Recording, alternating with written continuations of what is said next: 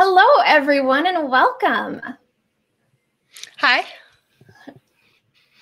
We are here today to talk about oil painting using the oil on canvas brushes. I have a link pinned in the chat as well as in the description if you want to check those out specifically. We're going to go through, Abbie's going to run through the specifics of the brushes themselves and a couple techniques for using the different types. And then we're going to jump in and I'll lead you through painting some florals. Cool. Okay, let me share my screen.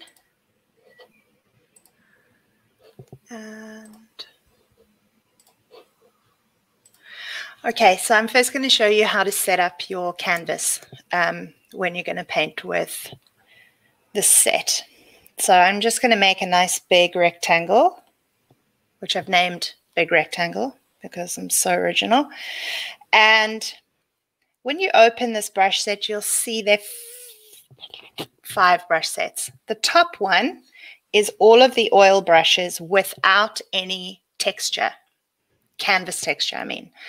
Then each of the packs has a slightly different canvas texture. So if you paint on canvas, you'll know that not every canvas has the same grain to it. Some canvas has a tighter weave, some canvas is a bit more loose. The one feels like you bought it from the dollar store, etc.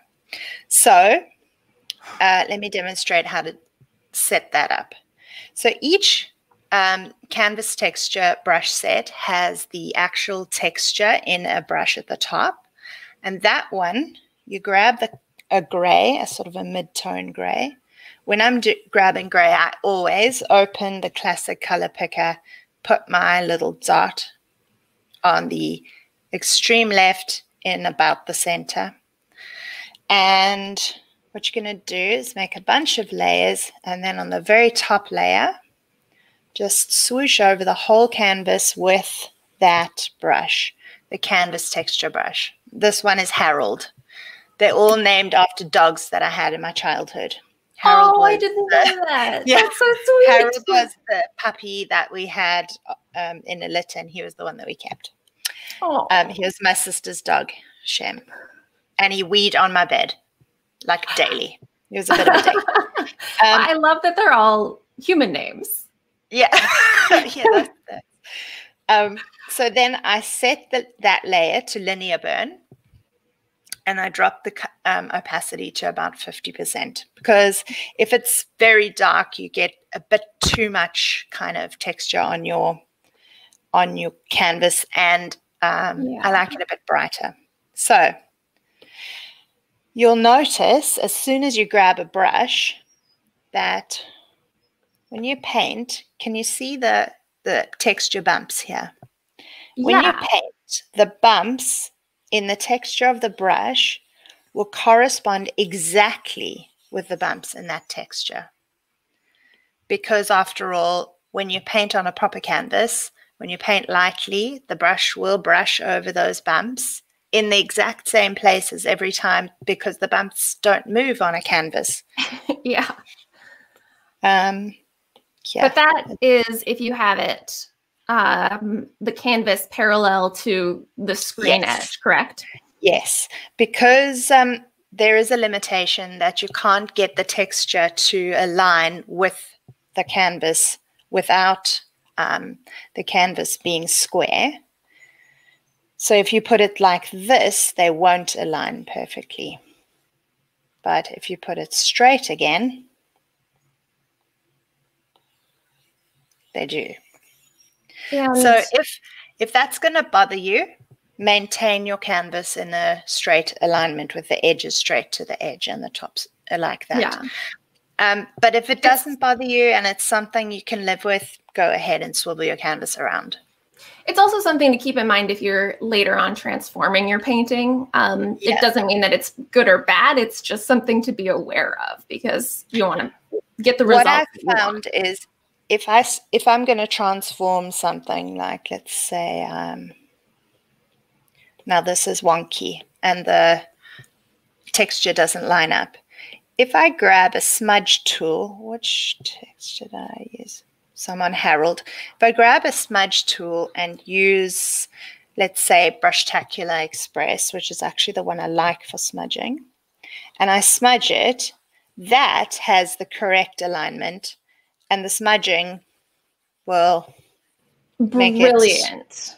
go back to how it was, unless, you know, I'm going to wreck it or whatever.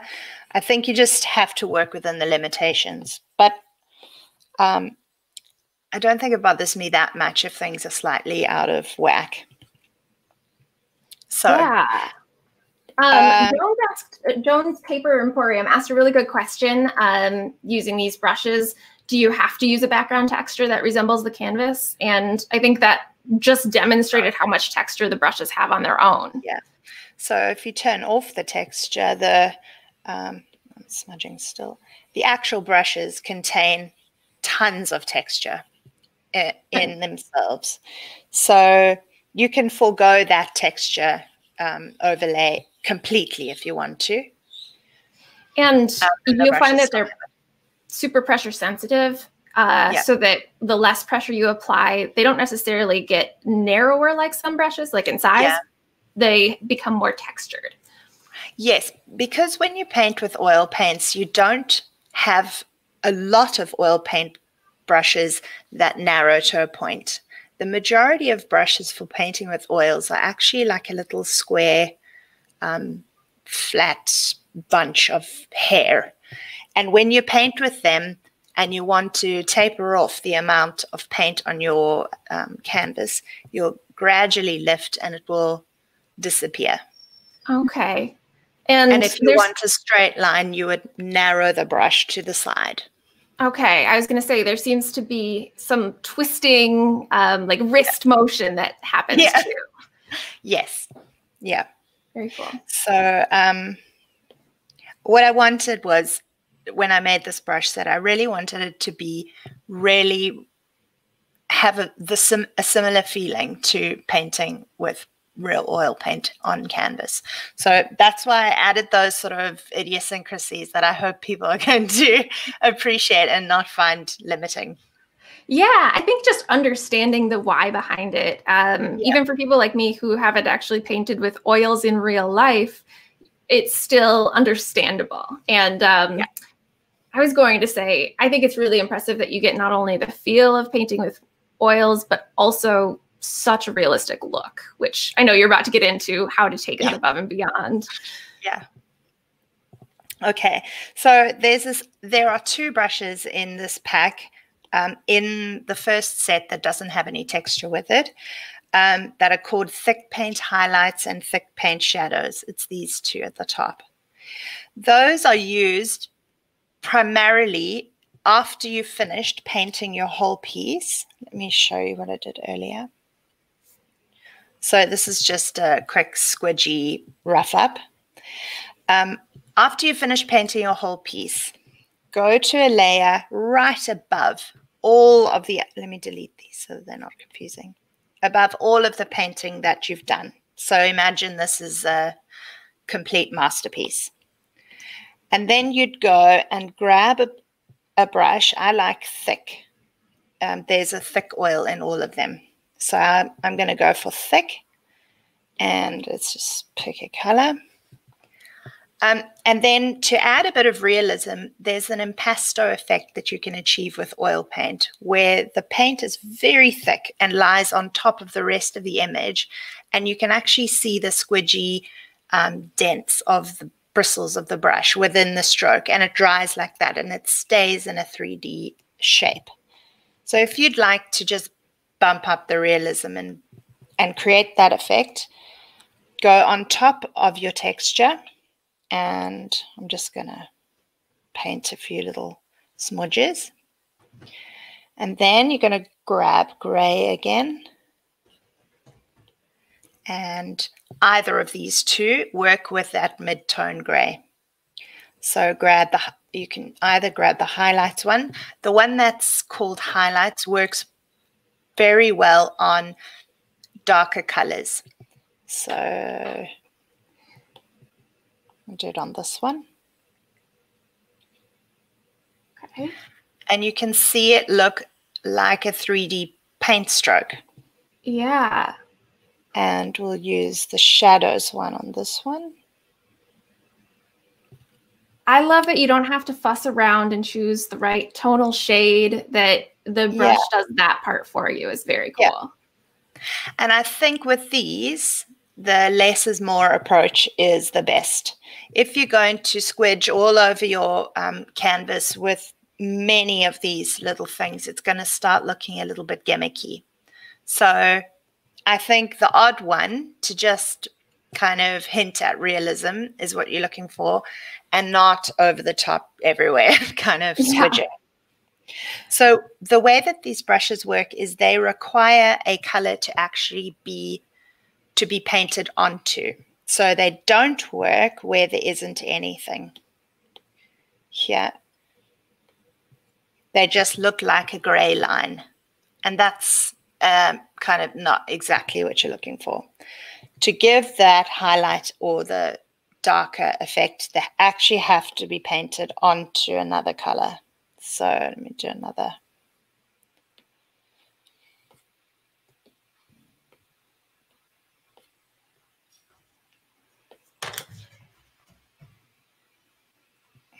Like that. Oh, yeah. Now, if you have painted a couple of strokes that are all overlapping, say,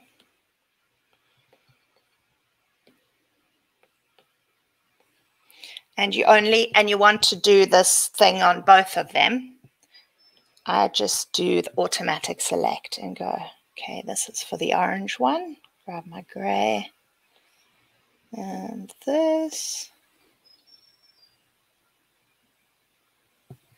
And then you can isolate the one that you're trying to make your squidge on. And it doesn't go off the edges of the squidge either. Yeah, that's cool because you don't have to try to align the size of the brush perfectly with the previous brush stroke that you did. Exactly. There you go. So it adds a little bit of realism to the vibe of your painting. Yeah, it's a real wow factor for sure. Yeah. Cool.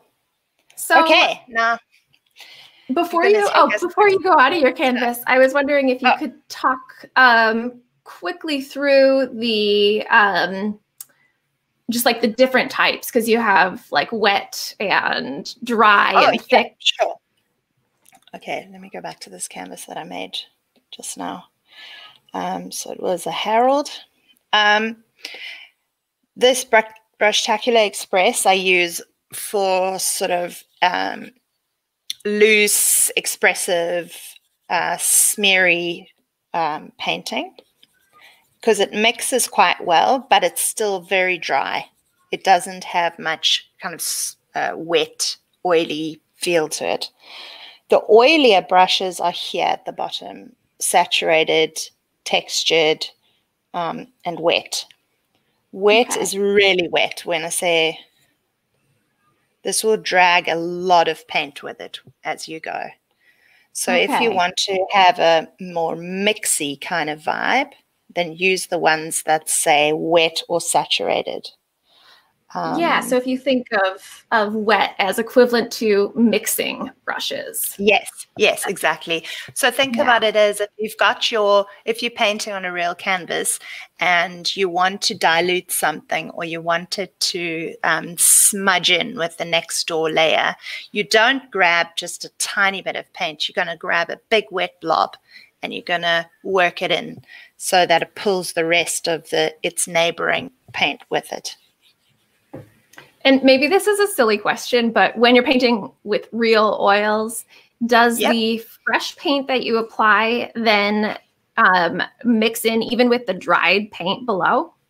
No, it doesn't. When the paint dries, underneath it goes completely impervious. It sort of forms like a rubbery layer that you can't reactivate. Got it. Yeah. And another one of my very favorite brushes to use that I mentioned before is this one called Thick. The reason I like it is because unlike the other ones, you can, let's say you want to add some of a really glazed look, like you would if you were just trying to make it look like there was a little bit of light on the one side of something. You can drop the opacity of this brush, and then when you paint over, you can still see the previous color underneath. Yeah. And maybe if you want to make it a little bit darker, you can still see the other color underneath it.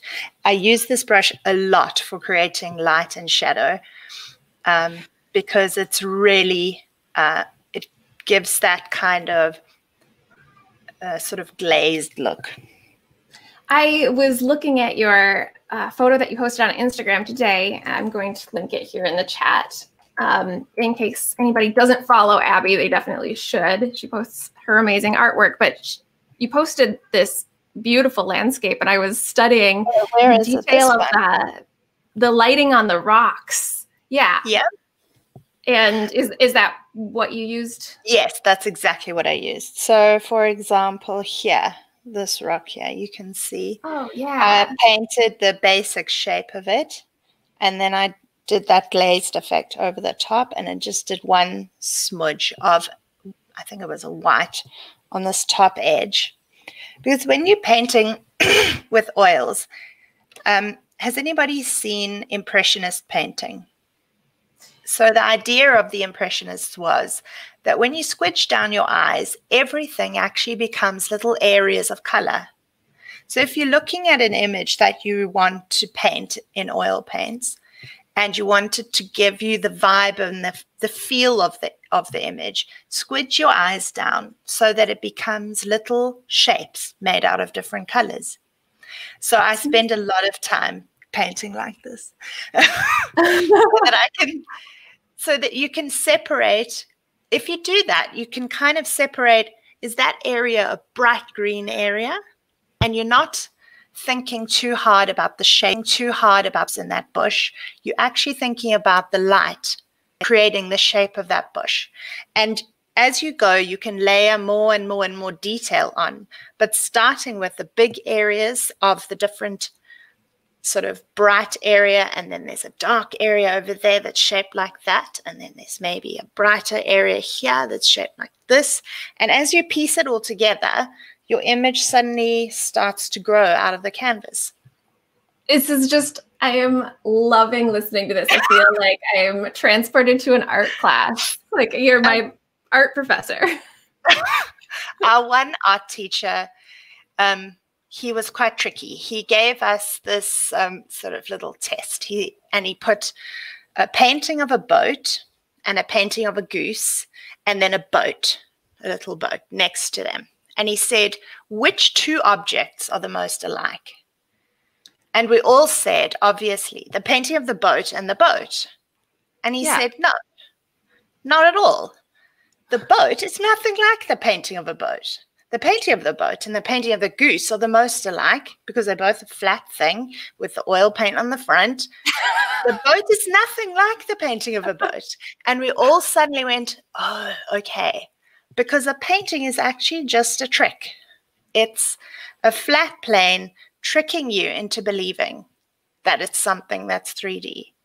Yeah. And it's all about your perception of the light coming off things. And that was the whole Impressionists thing that they went to. I love that so much. It really challenges you to think differently. Yeah. Yeah. Yeah. Very cool. I have to let my cat in. I don't know if you can hear her in the background meowing. Come in. You can come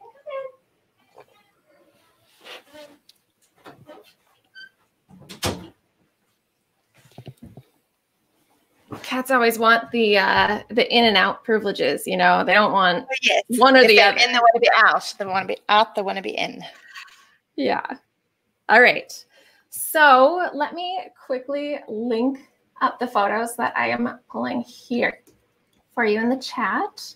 I have a Pinterest photo to pull for color, and then I have in the reference photo slot here the Pexels photo of these two links that I sent.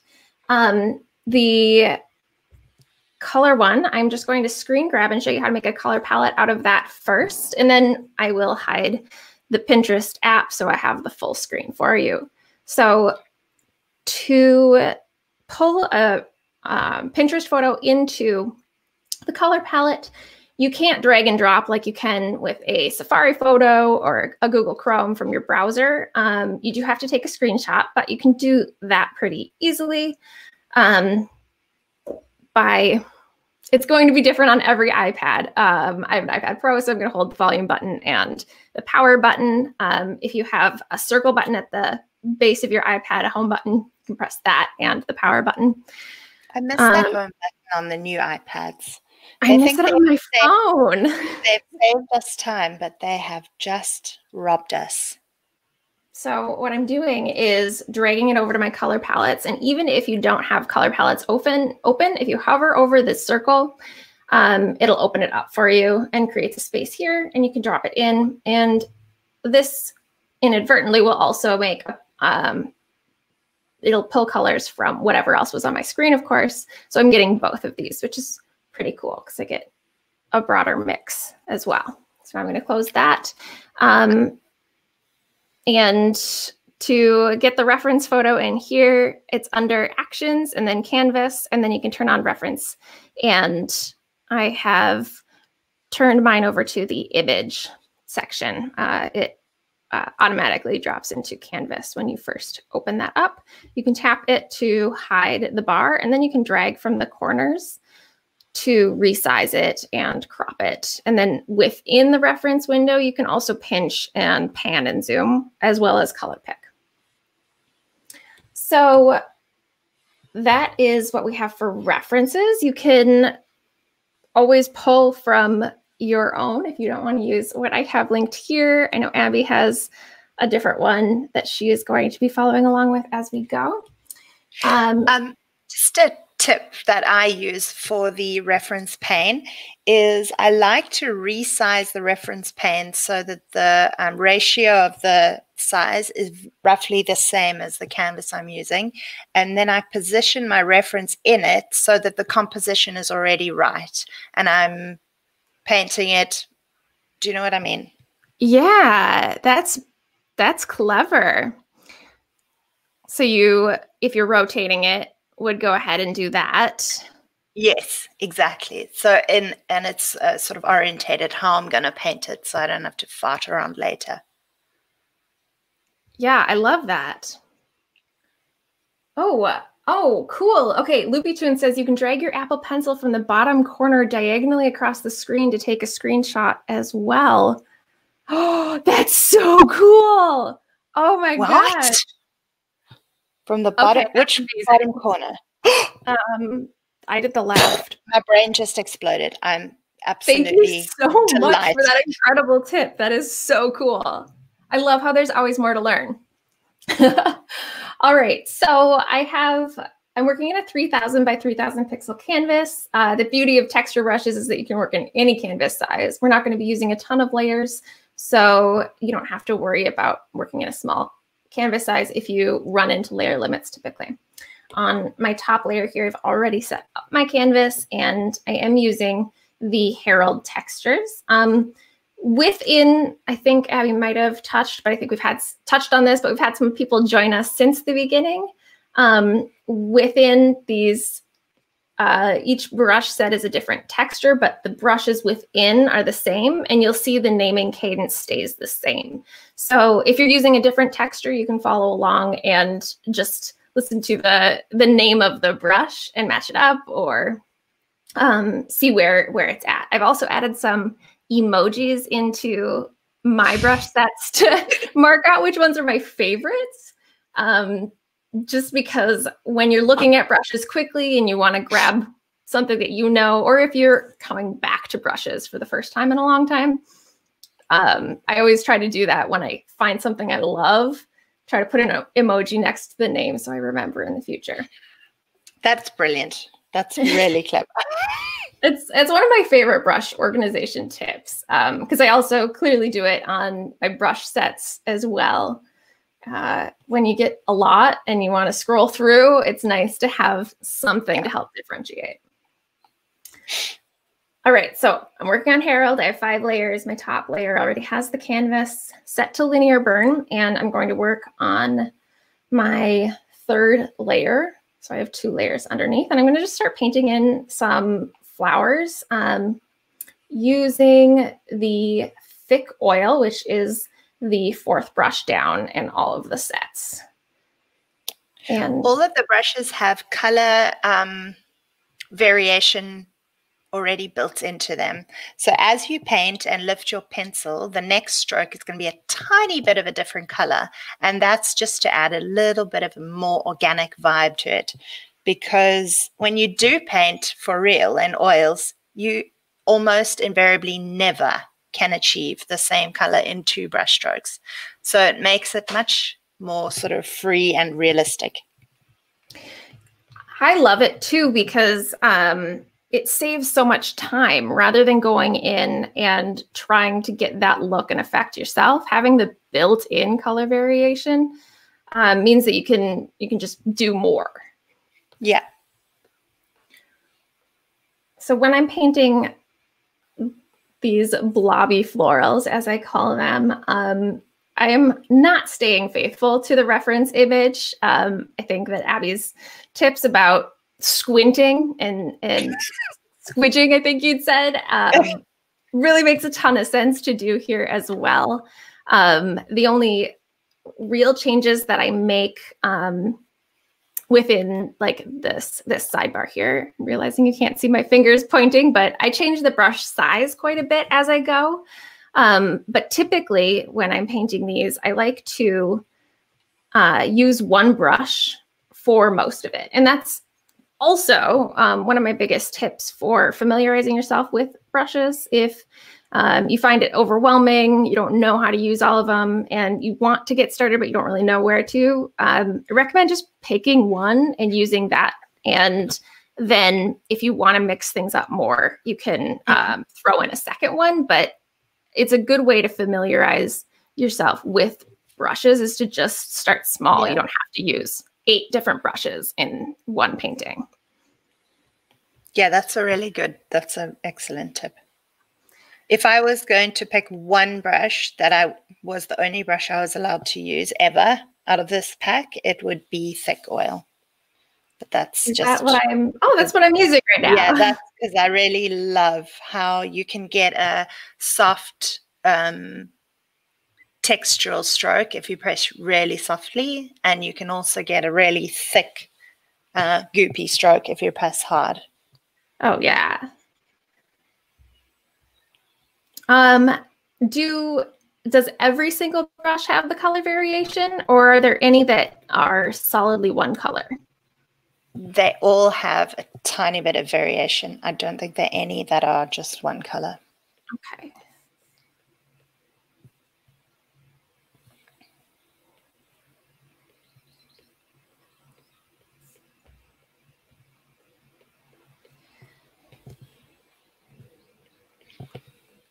Oh, I love that deep teal. It's such a nice color, isn't it? It is, and it's not something that I maybe would have chosen otherwise. Yeah. I think that's kind of the fun surprise of pulling in a photo, as you get unexpected colors. That is one of my absolute favorite things about this most recent update, is that color pulling in thing. It's really cool. Yeah. Lori asked, how did you use the photo to create the color palette again? And so let me just pull up from the bottom to show you quick here. I pull up an app in Side by Side, and I'll do this one in Chrome so that you can see it actually dragging and dropping. Let's do this one. And you don't have to have the color palette window open. You can just tap on the photo from the app, and you'll see the plus sign appear as you move it around, and then drag it over. Oh, okay. Let me backtrack on that. I was wrong. You do have to, if you're pulling from a browser, you do have to have the color palette window open. So then you just drag over and drop into the palette area and it'll automatically pull it in. That is so cool. I love that. It's so cool. Yeah. And then if you take a screenshot, which we'll do using that new trick. That's just changed my whole life. Who was that really, person? I love them. Yeah, that's amazing. Then you can drag the screenshot in without having the color palettes open. Let's bring my color palettes back down here and make my app full screen.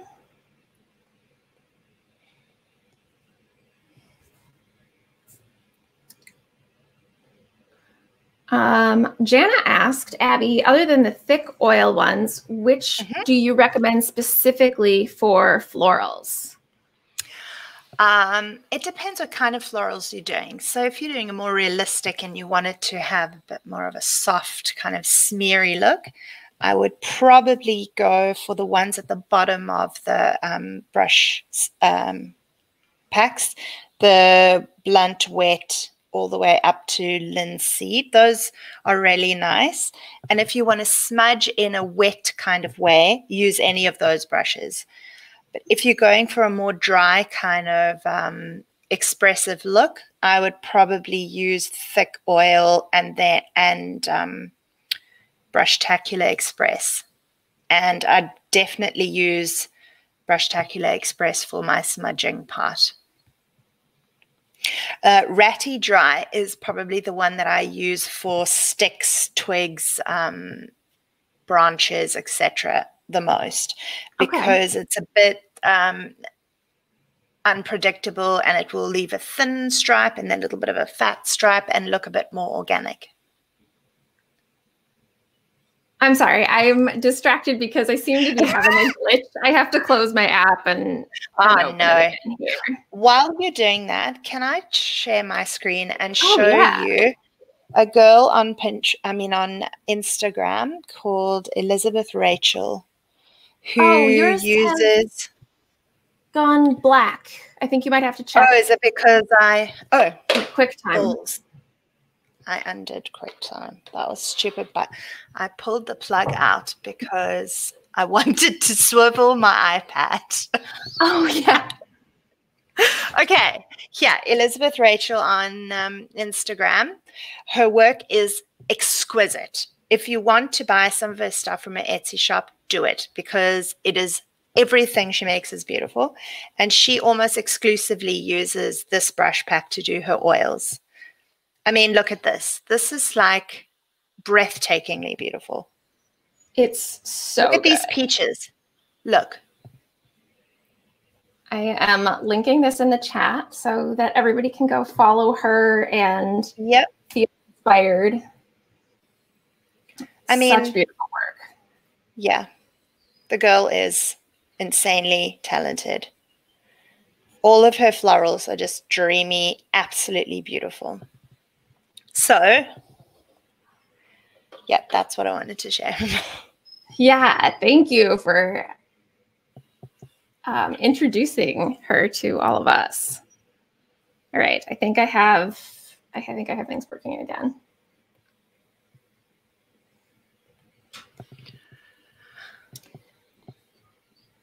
Do you want me to show my picture that I'm doing in the meantime a little bit? Yeah, so I'm not being very exact at all. I've got my palette here next to me, and I'm just doing my little squinty eyes to pick out areas of color. So when I do that, I can see there's this purpley pinky dark thing on the side. There's a bit more of a peachy thing in the middle. There's a bit of a yellow going on there and there. So I'm not actually painting shapes in particular. Or at least flowers and identifiable flowers. I'm just painting areas of color, and then in the second pass I'll go back and add some more detail. So say, for example, for this one, if I want to make it look more like there's a petal there and a petal there, I'll go and choose a brighter color, and I'll go back to Thick Harold and drop the opacity. And then I can start adding my brighter bits for the petals. Oh, yeah. See, and they don't have to be very panicky and detailed. They can just be sort of smudgy. And here, if I want to maybe push that dark pinky bit back a bit, got this mustardy color. See, I love it. It's just like, it's I'm trying to find the words for it's like it's pretty random at the moment, but I haven't not overthought. I think that's what I'm trying to say. Like, you are much more instinctual with it, and you're not like picking it apart, over analyzing the reference, which is very cool. Yeah. Let's see yours again. All right, so I'm adding in more. I'm feeling inspired to just go for it and not think too much about it. And something I don't think I have played with before here is adjusting the opacity of a brush to layer in the color. And this is giving very cool results. To add in that depth is very cool.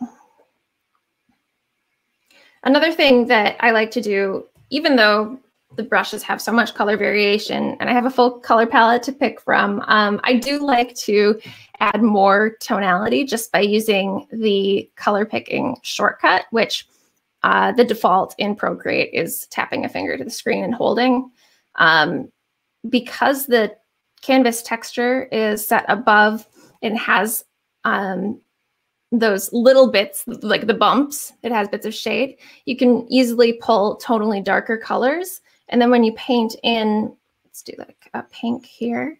When you start to paint in, you get gradually darker and darker color variation. And then I pull from those darker ones and do a few more, and you get some good depth that way.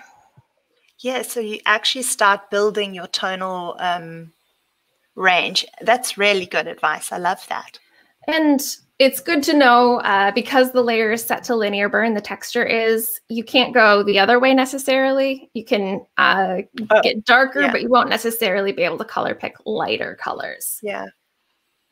Let's see, Tracy asked, the tip to differentiate brushes and palettes is to add an emoji. And so for brushes, you have to go into the brush studio to do that. So I'll show you quick here. You tap, it opens up the brush studio, and then under about this brush, if you tap the brush name, it'll bring up the keyboard and you can put an emoji in there, and then just be sure to hit done and done. So done twice to save that. For brush set, you can tap the brush set to bring up the side menu and tap rename. And for color palettes, you can just tap right on the name of the color palette. And that helps as you're scrolling through. Yeah, it does. Yeah.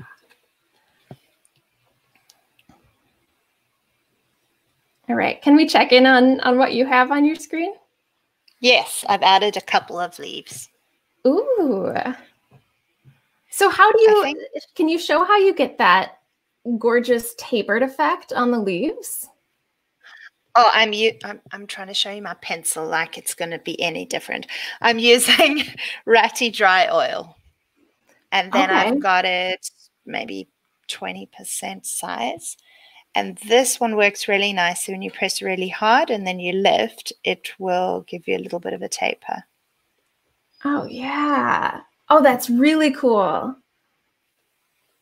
And you can make some nice leaves like that. All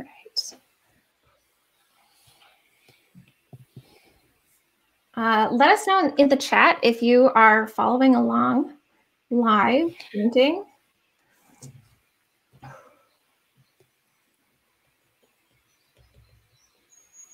And later on, if you paint something and post on Instagram, be sure to tag us. We love seeing that. It's so much fun to see those come through. Yeah, it is.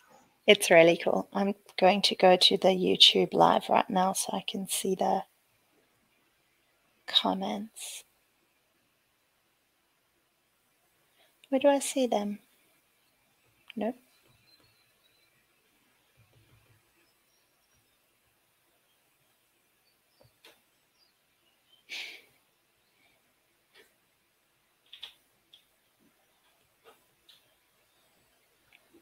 Addie, where is the chat on YouTube? Oh, I know you can see it in the in our stream window on the computer. I'm not sure where it is on YouTube, but never mind. My tech problems will have to wait. You gotta call in one of the teenagers. Yes, exactly.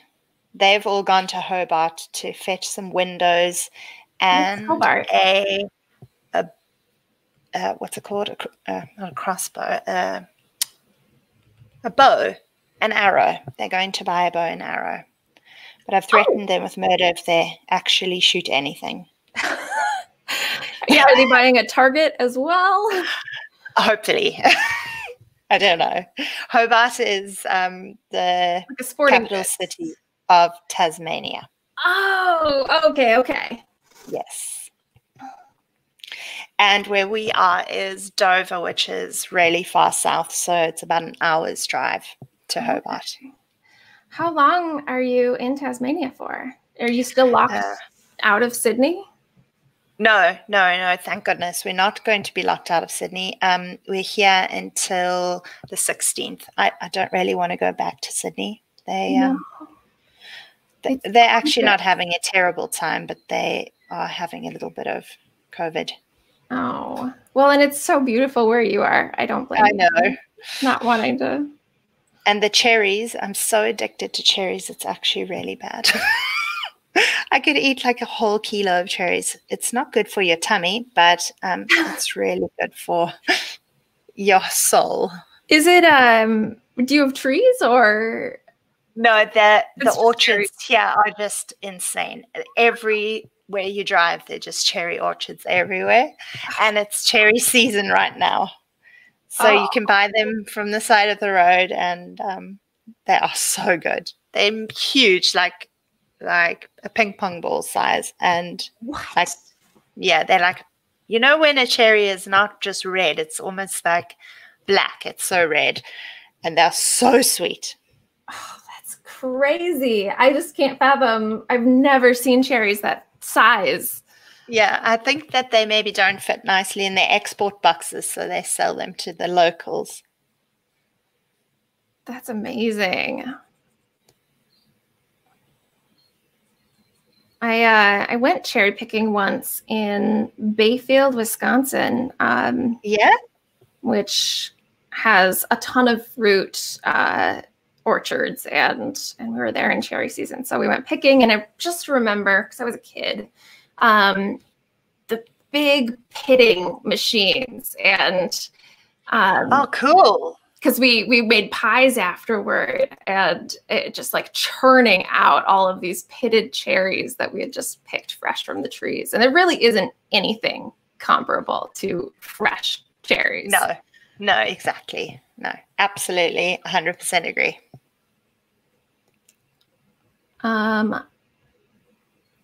Jana asked, does Abbie have some new brushes in the works? Yes, I do. Do you want to? I don't know. I don't know. It's like the early stages of pregnancy where you're too scared to tell anybody because you don't know if you're going to make it all the way to the end. It's that. Well, they'll be amazing. But how many brushes do you have that haven't made it to the end? Do you have just so dozens many of packs? Do you want to see? Yeah. Do you want to see my? Okay, so this is my brush library. So these ones here have made it, but here you see all these packs called Untitled, and then I have these other ones. This is like the vast majority of this is just never going to make it to the light of day. But that's how it goes. That's how it goes. And I just end up naming them stupid things, like this entire pack is called Mank, and it's just tons of brushes that didn't make it. All these untitled ones have got hundreds in. Gosh, Yeah. I don't know, when I save things to my desktop and you start saving versions and versions and versions, it's kind of like that. And you have like the same name with a different number at the end, but you can't keep track of which number you're on. I think we were talking about digital hoarding the other day, and that is a true. Oh yes, like the Pinterest. Yes, absolutely. Yeah.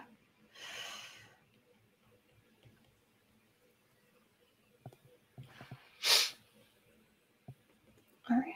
Let's see. I'm trying to catch up. I feel like I've been doing more chatting than painting. Well, that's why I was looking for the YouTube comments thing so I could read through those and you didn't have to do that. But I'm sorry, I've failed. Megan asks, ideas to shade or make petals on super light/white flowers. I think having a darker background is pretty instrumental there. And also something that you don't realize is that when you're painting something that's white, your brain is telling you this is white. So you're thinking, I must be painting with white. But if you do that squinty thing and you just try and block out of your mind the fact that you're painting a white flower and start focusing on the fact that you're just painting the shapes that you're seeing in the color that you're seeing, suddenly you'll start noticing that actually maybe it's not white. Maybe that bit of it is a bit purpley. And maybe that bit of it is reflecting the thing that's next to it and it's a bit green. And you're able to slowly build the 3D-ish look of a white thing if you forget that it's white and you start noticing the other colors that it actually is. Does that make any sense? Yeah, I think thinking of it in terms of reflection and color and light going hand in hand helps. So it's all about go ahead. Yeah, it's about context. So everybody knows a polar bear is white. But if you take a polar bear and you put him on top of some ice, he actually looks yellow. So that's kind of how you can differentiate different white things on each other. Yeah, and then contrasting with the flowers or leaves that you're painting next to it as well. Yes, exactly. All right. Sarah says the live chat button is next to like, share, report, and save buttons. Oh, thank you. Thank you, Sarah. And then Emma asked if we can link your color reference, Abbie, and we can for sure do that. We might have to do that at the end or towards the end, but it'll be linked in the description.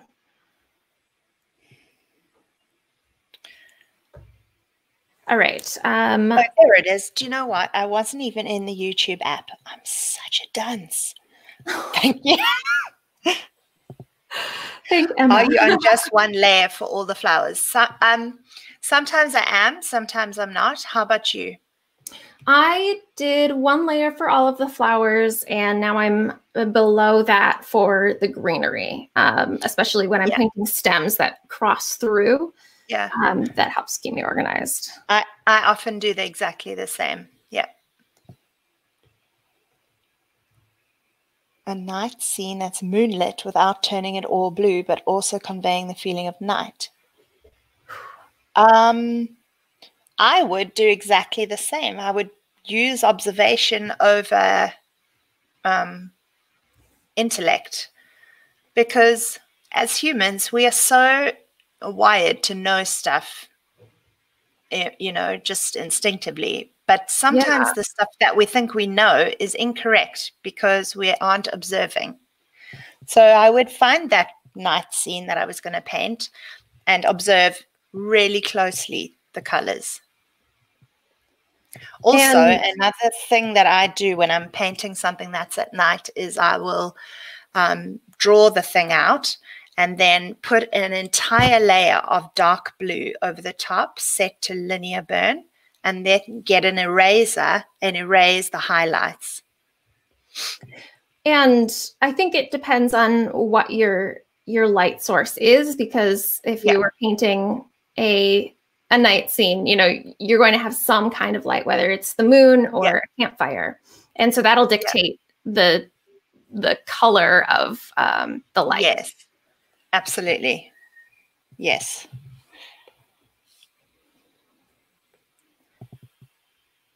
All right, so now that I'm going to move on to the next part because we're coming up on an hour pretty quickly here. I know. I'm sorry, we've really kind of stretched it. I think we have given some, like, a ton of information, and I'm just loving all of the thought process behind making these decisions that you're talking us through. Like I said, it's like art class. I really quickly want to address, Jana asked if we're just using the thick oil. I know I jumped, for the leaves, I jumped to the ratty dry oil. And then for all of the flowers, I used the thick oil brush. Yeah, that's basically exactly what I'm doing. Yeah. And then I've so far just used the 2 layers. Now I'm jumping down to an empty layer below everything. And I'm going to add some dark splotches behind my bouquet to make it look dense, so it's you know, in shadow. And what brush do you use for that?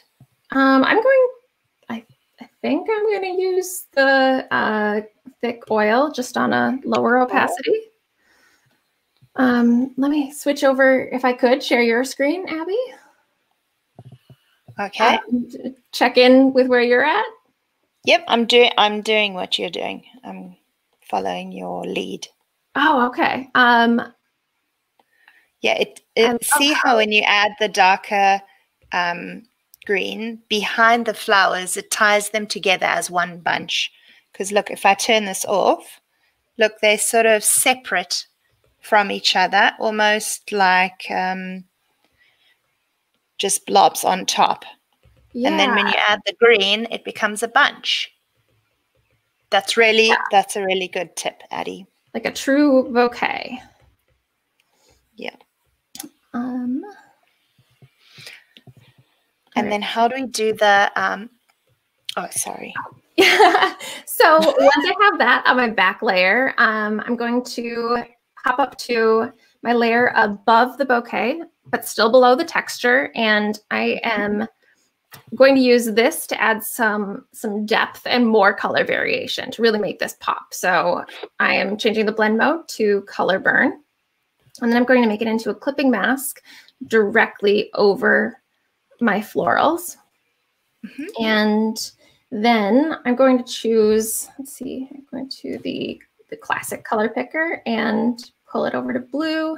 I'm going to choose a blue-gray here that's not too dark, because it'll pretty quickly, with the color burn, turn to black if you go too far into the under the brightness slider under color. If you go too far over, like beyond a 50% threshold, it becomes black.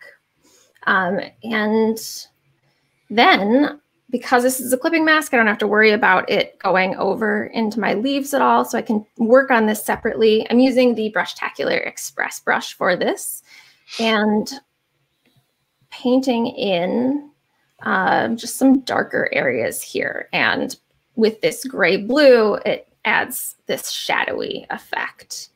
Yeah, that is magic. That looks so good, Addie. Okay, I'm going for it too. And it doesn't have to be, you know, precise. You can just kind of swoosh it over, blob it on, making it up, you know. That really lifts some areas out and pushes some back. That's really cool. Yeah, it's a fun trick, a good way to get more texture in too. I am going to quickly do the same greenery, and I do like to keep these separate so that I can have a little bit more control. Make this into a clipping mask as well.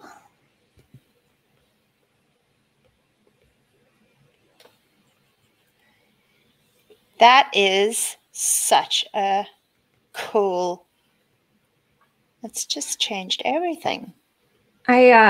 After I finish, if I watch the time lapse, on almost all of them, once I add something with a blend mode, you'll see things flash back and forth as I looking at it myself, turn the blend mode off and on and off and on and off and on. But I just feel like adding this little bit of pop makes a big difference. It makes such a difference.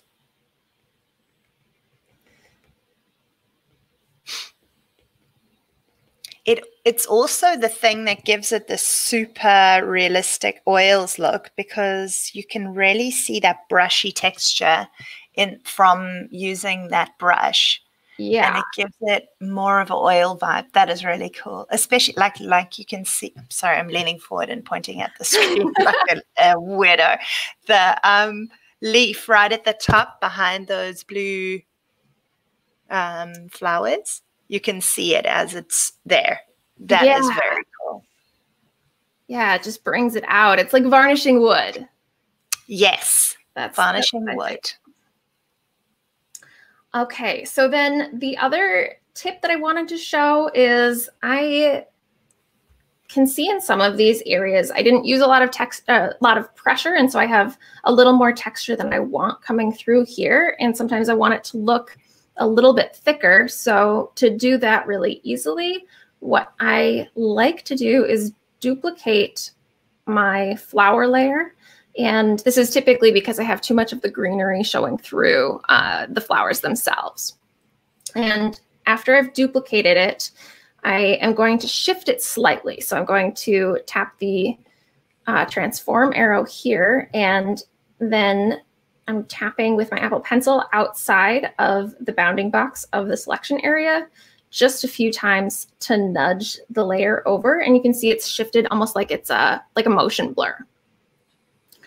And if I go into the layers panel and turn that off, you can see how much more opaque it is now.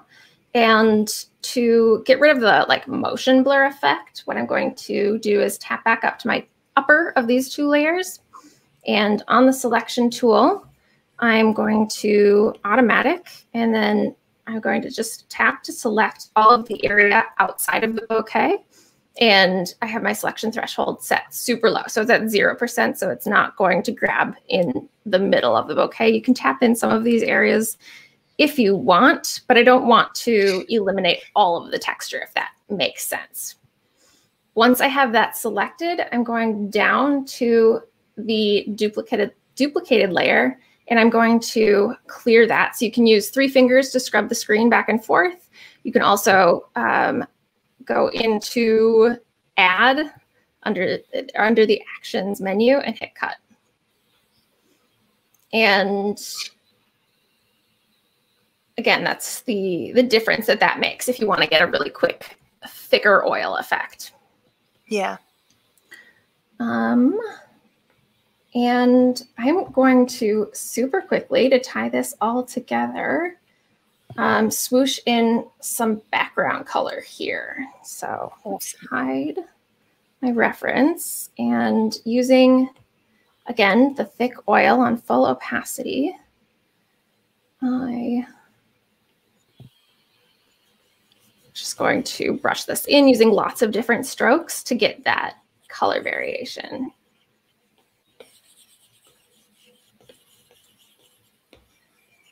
And I'm also varying my pressure so that I get some of those textured areas. If you ever feel like you have too much color, you can switch over to the eraser tool just by pressing and holding from paintbrush, and it'll automatically erase with that brush that you were using on the paintbrush, and then use really light pressure to lift up some as well.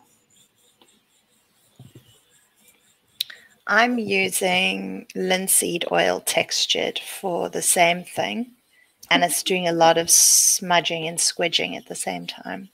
Ooh, let me switch over to yours. Oh, I love that. Which I probably should make it a bit darker, because it's a bit...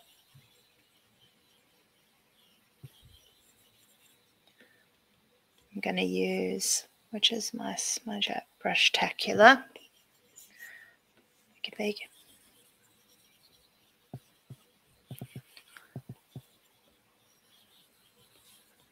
It looks so good. I'm so not beautiful. sure this is the color I would have gone for, so I'm going to do my favorite thing, hue, saturation, brightness. Let's see if blue is better. Blue is better. Oh, it looks so good. Draw some of that. Yes, I prefer that. Love it. I have found that I mostly use hue saturation adjustment for color. I am not sure how to properly use the gradient map yet. I haven't figured out a way that I like okay. using that that filter. Yeah. A layer. And I think maybe because I don't paint in grayscale, it's not as useful, but yeah. Yeah, it is a bit finicky and tricky. Yeah. So I know we're on time or at time, but I wanted to quickly show how I would then use the Impasto effect.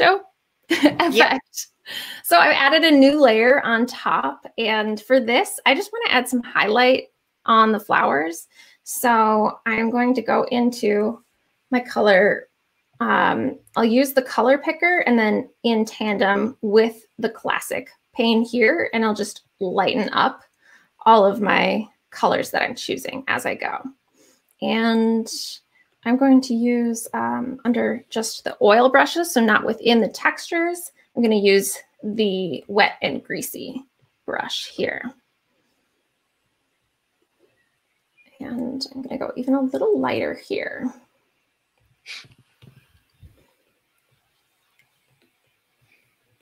And I think the less is more is definitely important for me to remember here as adding these highlights.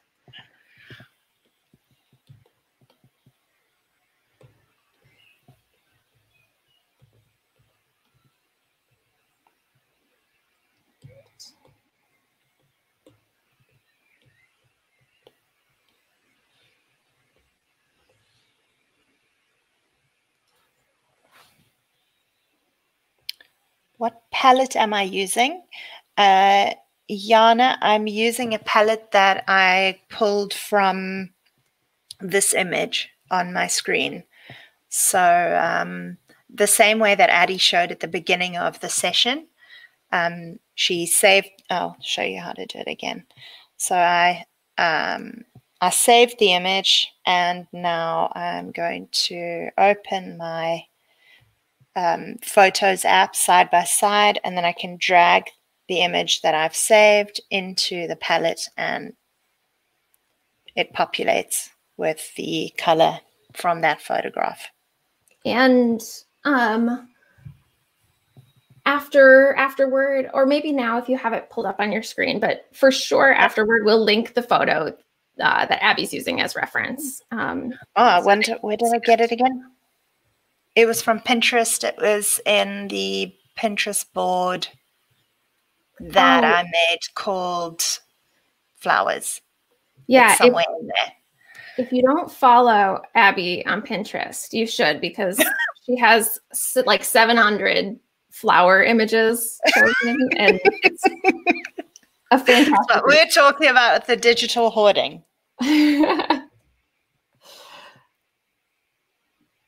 All right, so I've added in just some little bits here, and it's all on this layer. And I'm going to set this to alpha lock by using 2 fingers to swipe right on the layer and just like pull it over to the right. And this will allow everything to stay on top of that brush stroke without painting outside of those lines with the shadows. So then in the oil brushes, I'm going to go up and grab the thick paint shadows brush because I only have light colors here that I'm going to be using. And I'm going to pick out a solid gray.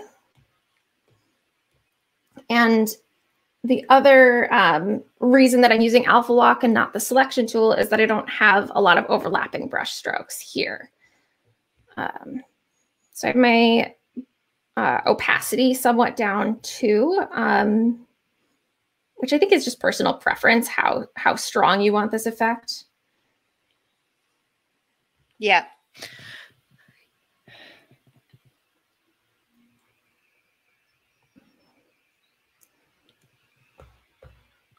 And painting some of that in.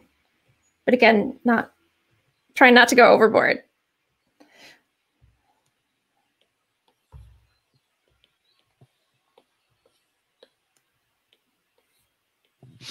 Which I just, just so satisfying. Like, yeah.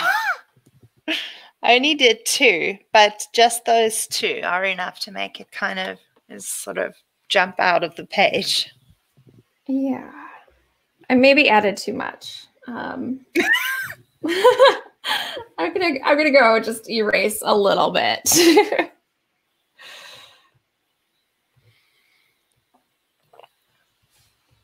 Yeah, that's perfect.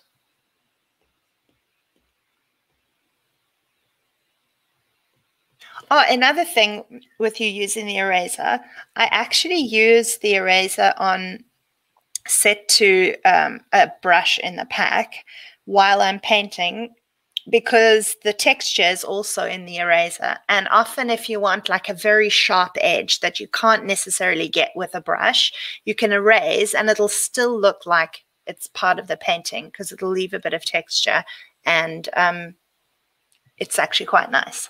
Yeah, I had here you can see there's this like slightly bumpy edge here. Yeah. Very versatile. Okay, so that's what I'm calling it. I'm leaving it at that. It's awesome. I love it. Nice. All right, let's add yours. Oh my gosh, it's so beautiful. Do you know what I always do at the end of any of these oil paintings? I do this. At the top, there's that spanner. So tap the spanner, go to the Add menu, copy canvas. So now I've taken essentially a photograph of my canvas. So I go to the very top layer, do the 3-finger down swipe and paste. And now, if I want to adjust my painting and get a better composition, I can enlarge it and go, do you know what? This painting is actually much better if I just show that much of it. Or so just brilliant. that much. See, that's suddenly already a better image than this one. It makes such a big difference. Yeah, because and then you don't have to. Yeah, it's very hard to paint off the edge of the format when it's such a tiny format like this. But it's much easier to just go zhuik and make it big. Doink. The composition is better. I love it. I'm gonna show the difference here with mine too, because it is remarkable. So that's after. And maybe that's a little too zoomed in, but before. No, that's awesome. Yeah. It makes a huge difference. And with this, you want to see the texture. So seeing it zoomed in is so much better. It's actually really nice. Yeah. Cool. Wonderful. Well, thank you for joining us. Next session, we'll be doing about this oil pack as well, but I will be showing you some landscape painting. Like, I don't know if you want to share my screen. These ones that I've been preparing furiously here. So what I've been doing is going on Google Maps and just doing Street View and finding views. These 2 come from Unsplash, but those ones at the top and that one come from Google Maps. So I'm going to just do a little demo of how to be a Google Maps stalker and do some cool paintings. So excited for the next one. We have just one more question before we go. Will it affect the resolution to enlarge? Tracy asks. And yes, it will. Yeah, to a degree. But here, let me add my screen back. If you go and under transform, there is this bottom toolbar. There's by linear, by cubic, and nearest neighbor. And depending on what result you want, you can change these to adjust the pixelation or lack thereof. And so nearest neighbor is going to be sharp, but that also will result in more pixelation the larger that you go. Whereas bilinear and bicubic are increasingly soft. They like recalibrate the pixels to like slightly feather out the edges as they get bigger, if that makes sense. Yeah. Yeah. So I think we got everybody else's questions, but if you have any other questions, leave them in the comments and we will answer them there. Cool. Thank you so much for joining us. Definitely come back for the landscapes next time. Yeah, thank you. And thank you, Addie. That was really a lovely little thing to learn. It was awesome. Thank you for making such wonderful brushes. Bye, everybody. Cool. Bye, everyone.